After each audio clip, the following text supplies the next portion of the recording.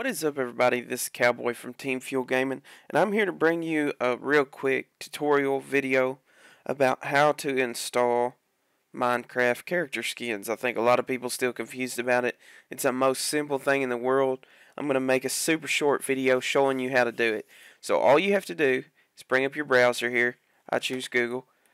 All you had to do is enter in Minecraft skins in the search. And the Skindex, MinecraftSkins.com is the first one that pops up. I usually use that one. Simplest thing in the world. You'll kick yourself when you figure out how easy it is. And let's just say you want this guy who looks like Hitler. Actually, no, that would be bad.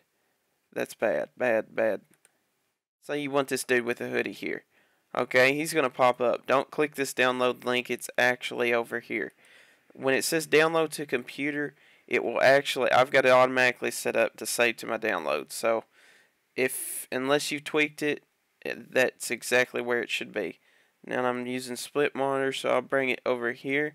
And as you can see, that's the skin that I just downloaded. In order to upload it now, which is another easy part, you go to minecraft.net, log into your account, click profile up here on the top.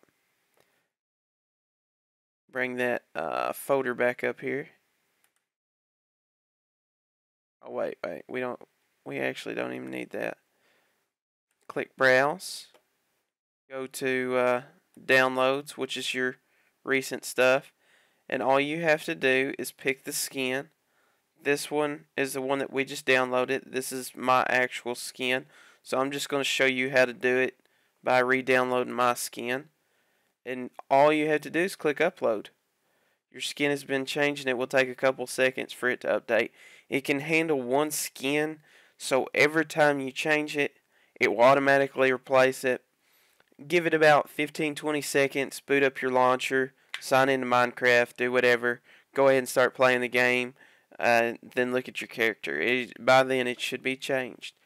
But anyway, guys, that's a simple tutorial on how to install skins. It's pretty much, you find the skin, go to profile on minecraft.net, click browse, pick the image, upload.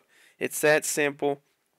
If you have any questions, I'll be putting both of these websites down in the description to make it even easier for y'all.